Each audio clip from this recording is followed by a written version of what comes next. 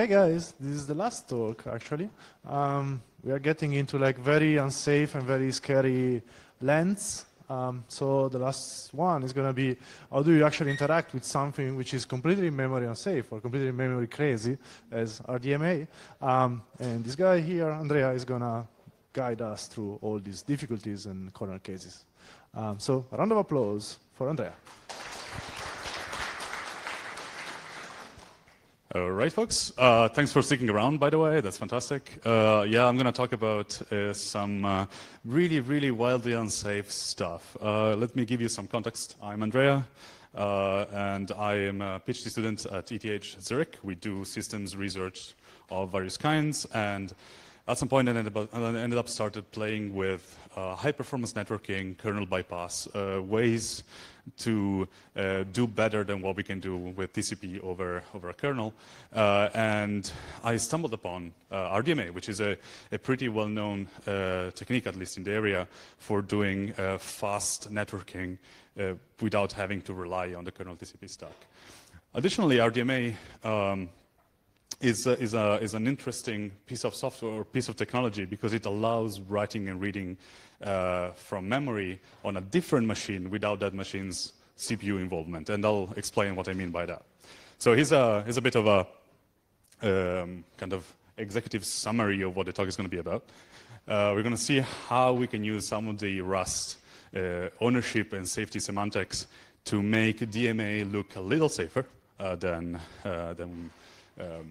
we might expect. And here's the problem. So we have hardware, and this hardware has direct access to program-owned memory. So this is, a vector you have allocated, and there's some hardware as a network card that can go and write directly to it without the CPU even knowing about it. So this seems like in contrast with safe Rust, for example, where we know that we are guaranteed if you're writing safe Rust code that we don't have data races. Data races, quick refresher, is that defined by the Nomicon as two or more threads concurrently accessing a location of memory. One of them is a write, so one thread is writing to this location, and one of them is not synchronized. This means that essentially we don't know what the result of the operation will be because we don't know in which order they will apply. In fact, in some cases we might see a partial write because we end up reading the memory location midway through the write operation. So scary stuff. And now we are also talking about not even just two threads, but even a thread on a CPU and a piece of hardware, a network controller, that can go and directly access memory independently of the CPU. So we'll see how, if we think about hardware operations as a thread of control, as if there was another thread on the CPU, we can use Rust ownership semantics to make this look a little safer. All right, so there we go. Leverage ownership, and this will allow us to prevent data races between CPU and hardware. So, right, let's have a look at what RDMA is. In fact, I'm going to talk about specifically IB verbs, which is a pretty standard interface for RDMA hardware. And RDMA stands for, again, remote direct memory access. And IB verbs is the library that lets user-space code interact with RDMA hardware to do remote memory operations. So here's a simple scheme of what's going on. We have two compute nodes. They are connected by maybe some InfiniBand network. Even TCP works these days. And there's a program running on both, a network NIC, a network card connected to both that connects them together. And with RDMA, we can do things like the following. The CPU can tell the NIC, here's a buffer, the shaded area on the left. Please go and grab it from my memory. Don't ask me about it anymore. And go and write it into the remote process memory directly. And as you can see, node 2 here is the recipient of this operation and has no control over this. The CPU is not involved at all. And this is really interesting for some high-performance work, because this means that we can do networking without having to spend any CPU cycles on it. Though, of course, this from a Rust program's perspective is pretty scary. We have some buffers in memory that are being written and read by something that's not even another thread of control. It's just some hardware. So, of course, the opposite might be true as well. The CPU may say, here's a buffer. It will register it with the NIC and say, here's where you can write in data that comes from somewhere else. And we can have an operation that writes, for example, from node 2 to node 1 without the CPU being involved in this at all. All right, so I lied a little bit. Of course, computers are complicated, and there is not just one address space for everything. Every process has its own virtual address space that's mapped to the physical address space, the RAM of the machine. And so what we need is for the NIC, for the network card, to know this mapping. We are saying, here's a buffer in our application, represents some data. We need to tell the network what physical address in RAM this data corresponds to. So when we set up buffers with a RDMA-enabled NIC, we need to tell it, yeah, there's an address in virtual address space, here's an address on your physical RAM, go ahead and write and read it, write to it and read from it whenever you want. In addition, we also need a way for the process to communicate with the NIC directly, and ideally we also want to probably not involve the kernel in this. If we can do this directly from user space, why not? And then it can already access physical memory directly. We have determined this. So what it can do here is allocate a queue, which is just a memory region that we agree upon between the process and the NIC, and enqueue operations in this memory region where the NIC can go and grab it. All right, introduction done. We have said that we have these mappings between memory regions, buffers in our process, and whatever the network card understands. These are encoded as buffer descriptors, which are essentially just structs that contain some information, the pointers and the length. And if we want to do, for example, a send operation, we want to take some piece of memory on the local machine and copy it to a remote machine, we need to figure out a couple of things. First of all, how to request operations. So as I said, there's a queue area where we can encode operational requests, and we have two things there. There's a transmit queue, which represents the operation that we have requested the hardware to do, and we have a completion queue, which is the list of things that have completed. So the card, whenever it completes an operation, will enqueue something in that list to let us know that it's done. This is, of course, fully asynchronous, which is also one of the really cool properties of working with a system like this. So let's say we want to send a piece of data. We enqueue the operational request. This will be picked up by the NIC. Maybe we enqueue another one. We can do this asynchronously, don't have to wait for the operations to complete.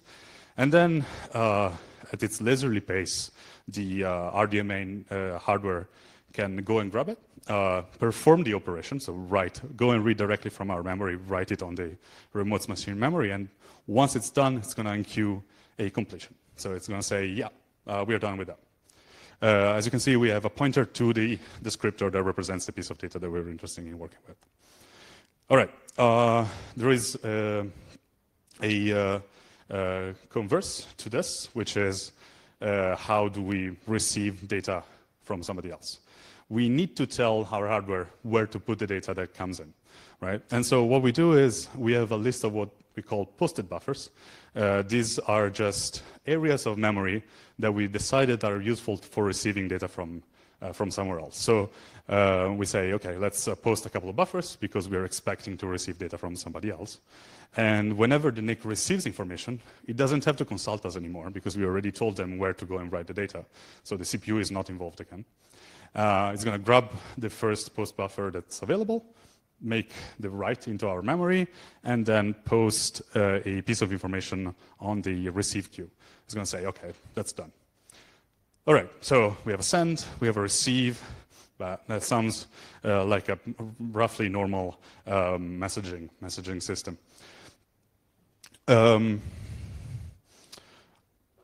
What's next is it's kind of tricky to use these APIs directly. So the IBverse API are C-based, are pretty low level.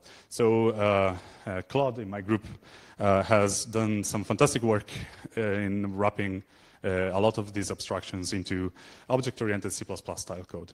And his PhD has been on running massive join operations on thousands of cores based on this code.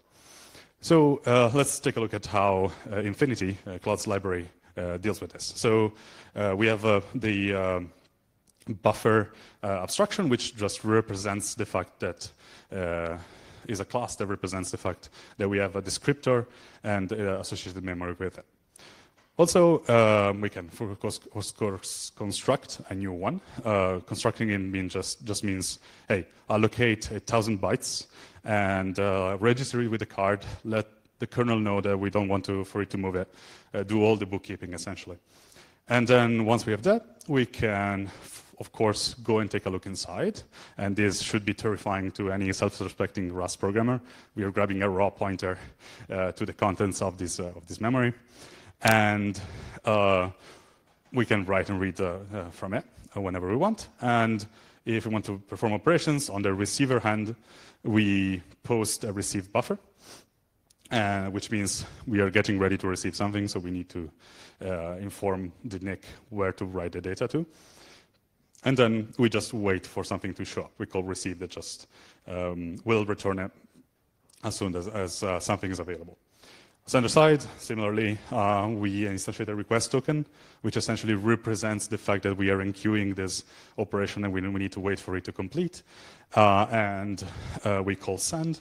And then through the request token, we can essentially determine when the card notifies us that everything has been done. Cool. All right, so we have a C++ library. Let's wrap it in Rust. The strategy is a pretty typical one. Just use bindgen to generate mappings. There's the talk before was a good introduction to some of the tricky bits of how to map C++ semantics into Rust. The Cloud's library doesn't make much use of like advanced, I guess, C++ features, so it was relatively straightforward to work with. But here's a straightforward wrapping of the buffer class in Rust. We just maintain a pointer to the C++ data structure. We can construct a new one, so just call through to C++. And then maybe we want to be able to read and write to it, right? So we can grab a mutable reference to the underlying memory, is lice, and we can go and read and write from it. Here I'm showing deref mute. There is also an implementation for deref that lets us have multiple immutable references to the struct. All right, so if you've seen that and you think about Rust ownership semantics, and data races, that should be a little worrisome. So we have a way to construct a buffer. We can grab a reference to it and read and write from it. But it turns out there's somebody else that can do this, right? The network card, as soon as we constructed the buffer and posted it, also has access to this data. Now, that's a data race, isn't it? So here's an idea. What about we think of the NIC as just something else that can have ownership of Rust memory addresses and memory locations. And what we can do is we start out with Rust owning the descriptor to the buffer. And whenever we are ready to enqueue it and say, okay, we are going to perform an operation to it, rather than just saying, here's a pointer to it, just go ahead and enqueue it, we relinquish ownership from the Rust side for this buffer. And so we just give it to the NIC. And it's going to vanish from our Rust world, essentially, for a little bit, until the card tells us it's done. So until we are guaranteed that the card is not going to try and write or read into it anymore. And when that happens, okay, then we go back and we get ownership back. All right, that's the theory. How do you write this? We have the buffer definition, as we've said. Pretty simple. We create an int_raw function that just lets us take a buffer, a owned typed Rust buffer, and make it vanish. As you can see, this call is taking self by value, so we are moving the buffer in. A buffer is not clone, importantly. And whenever we call int_raw, the buffer will disappear from our Rust world. After that, we have from raw. which is the opposite way. So we are essentially reconstructing a typed buffer in Rust from thin air, from a raw pointer here. All right, how do we use that? That looks maybe a little bit terrifying, but at least now we have a clear boundary of when we as Rust programmers have control of the buffer, and when the rest of the world, the hardware, has control of it. So for writing a send operation, for example, we want to be able to call send. This is a queue-pair is the interface to the NIC. And what we do is have send, which is, as you notice, is not unsafe. It will take the buffer by value. It will take its ownership away. So we are relinquishing the buffer here. And you will notice that the return type doesn't contain the buffer anymore. So we are losing track of the buffer here. And we construct this request token, which lets us keep track of what's going on with the operation, but doesn't let us access the buffer at all. And we call the into-raw function that we defined before. So here the buffer is disappearing into NIC nirvana, I guess. And all right, done that. We want to return something for the user to be able to get the data back. So return the request token. Cool. All right, so we've seen essentially this operation, like we enqueue a new operation, which is the equivalent of losing track of the buffer, and then at some point we get a completion. So how do we handle the completion? Once we've done sending the buffer, we don't want to lose control of it forever because we're going to just leak memory over and over again.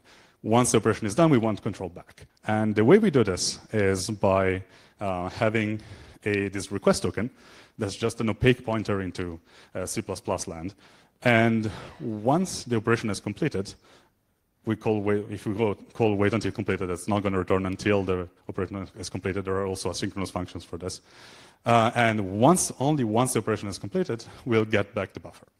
This means that we can now reuse it. So we lost track of it for a little bit. Ownership has been transferred to the RDMA hardware, but now it's back to us. All right, so have the request token that we keep track of, and note that the function, again, takes ownership of self, and then we wait until completed and call from raw. The way we reconstruct a strictly typed Rust buffer. Cool. All right, how do we use this? This is a simple example. It's probably not super realistic, but I should give you a kind of a vague idea of how the API looks like. So we initialize all the global RDMA initialization, and let's write a receiver.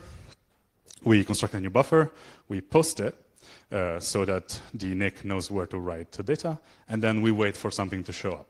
And as you can see, whenever we actually receive something, we get this received buffer back, which is our buffer, the one where we posted before. But importantly, between these two calls, we lost control of the buffer. Sender is similar, just the other way around. So I instantiate a buffer, write some data into it, post it, call send, and here is where we lose ownership. And so we have no risk of being able to write to it while the card is operating on it. And then we wait until it's completed and get the ownership back. So this is kind of the way we went about this, which is, I believe, is a kind of a cool way to extend the Rust ownership semantics to also include things that are not on the CPU anymore. It's hardware. Here's a couple of comments on things I came across. So as you noticed, the send operation, for example, has this unsafe block. And if you read the Nomicon, unsafe marks the piece of code that's unsafe, where we're doing unsafe operations, and we should be careful. So maybe when we start writing unsafe, we are careful that at the boundaries of this block, we make sure that everything is safe again. Another example, the request token wait until completed. There's this unsafe block that separates the unsafe land from safe land. Unfortunately, if you look at the unsafe boundary, things are complicated. So whenever we call send, we relinquish the buffer. This is a safe function. Whenever we call wait until completed, we get it back. But so we know that things are going to work out as long as only these two functions exist. But wait, what if we have another operation that we implement? Somebody else comes in, doesn't really realize what's going on, and they implement clone for request token. This means that we can arbitrarily duplicate request token as many times as we want, and get back as many copies of the same buffer as we want. And now, okay, we're back to the start, right? Data races galore. In fact, undefined behavior because multiple mutable references. Also, I lied. There is another bug in this slide, which is this. I just added a multiple reference to that, and that just makes everything unsafe again, because that means we can generate arbitrary numbers of buffers out of a single request token. Oops. So what's the deal here? Safety is non-local. All the reasoning we need to do to make something safe, to wrap an unsafe library with safe code, requires global reasoning. We need to think about all the other ways we interact with that piece of data. We cannot just think about it from a certain point of view. So read Nomicon. There's a fantastic explanation on why this happens. It's really well done, and it's really complete as a good example. But here's the summary. To be able to write safe abstractions, we introduce invariants. For example, that something is only owned by us or by the NIC. And then we rely on these invariants to write nice to use stuff in user space and in safe Rust code. Unfortunately, safety depends on all of these invariants that we have introduced anywhere in our unsafe and safe Rust code base. So what can we do about this? We cannot really keep track of all the things that happen in the whole program. So just use ownership and privacy, so private members, to limit the scope to which these invariants apply to. So the only thing that acts with buffer in our API is this the function I wrote. And the only entity that can go and do things with the buffer is our wrapper. If we had other entry points to this, we would be in trouble because we would need to think about all of them every time we'd make any API change. So try to limit the scope of your expectations. And yeah, I think that's pretty much it. So a cool way to wrap C++ unsafe galore, a RDMA library that helped us do it in a kind of nice way. And as a final word, I'm just going to remind you, all of you, that the Nomicon is fantastic. The quality of the explanation is really improved over the years, and I strongly recommend reading it cover to cover if you're doing any unsafe Rust. All right, that's it. Up for questions. Thank you.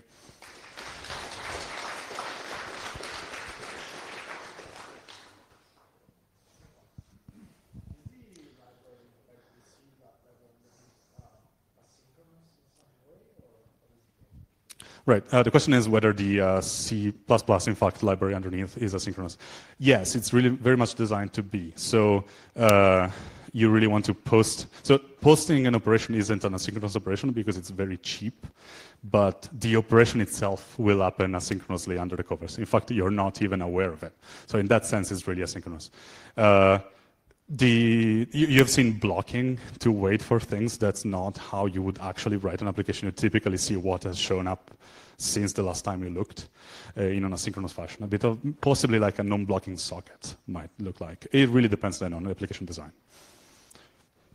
All right.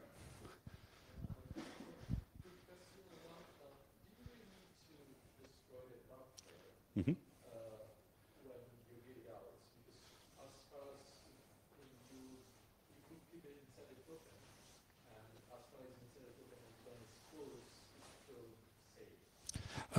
That's a very good question. So do we really need to make it completely disappear from safe Rust when we give it out? Because if we keep it private, then nobody has access to it anyways. That's fair. There was a choice made out of mostly convenience with interacting with the C++ API. But I guess the strong point here, you can totally do what you just said, as long as you think about precisely where your boundary is. And as long as your boundary is consistent among all the places where you do this.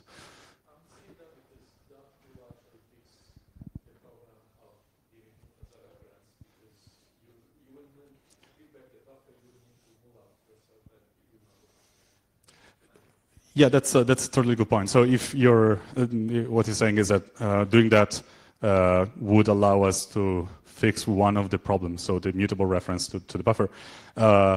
If the underlying FFI buffer wasn't cloned, then that would provide a guarantee for us. I believe it is by default, unfortunately, but that's a very good point. So the bindgen bindings are good, but require a lot of care determining which one of the things that bindgen thinks are safe in fact are. So by default, I would recommend not relying on bindgen's expectation of what it has written. It will probably try and generate a clone implementation for you, even though it's totally unsafe to do so. All right, very good question. Yeah. Let's go.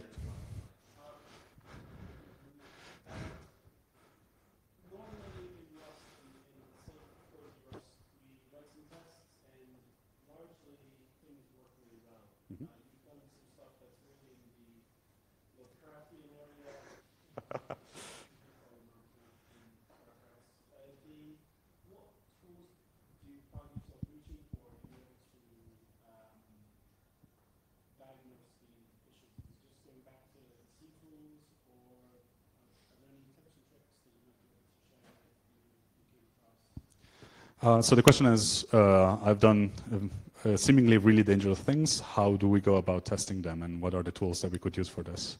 And I guess, word of warning, I'm a researcher. I have an engineering background, so I've done industry for a few years, but now I'm a researcher, which means that my interest in testing is limited to saving me time rather than making things completely and super stable in production. That said, I think various forms of kind of deterministic but randomized testing is really good for something like this.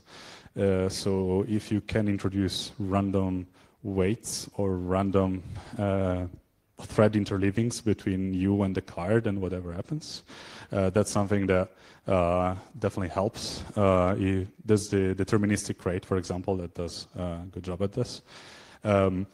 Otherwise, yeah, it's really tricky to, I don't think I have a good answer on what I would use to kind of prove the safety of this. There are really cool research level approaches to doing composable safety proofs of complex Rust programs that use like wildly unsafe features.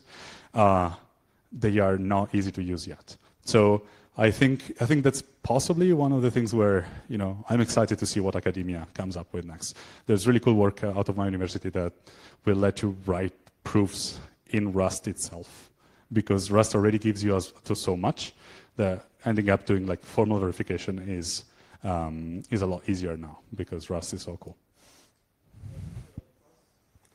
Right, the question is that TLA plus? It isn't. You could use TLA plus and try and prove that something like this is safe. You wouldn't have to then translate it to Rust, which is always potentially error prone. The Rust work I've been talking about is specifically for the Rust language, and it's language embedded in Rust. So you literally write proofs in Rust, which is really awesome. So if you're interested in verification and things like this, have a look. It's really cool. All right. Thank you very much. Oh. All right. How do I handle drop of the token? How do I handle drop of the token? Right. Good question. Drop safety is hard. Read about it. It's harder than you think if you haven't read about it before, or at least it was for me. Dropping a token for me isn't a problem. So leaking is not one of the safety properties of Rust. There's no guarantee that you will not leak. So dropping a token for us just means leaking the buffer. So it's non-desirable behavior. So it's one of those cases where you might reach for something like must use, but it's not strictly unsafe, which is a bit of a cop-out of an answer, but there you go. More time? No, or done. Okay.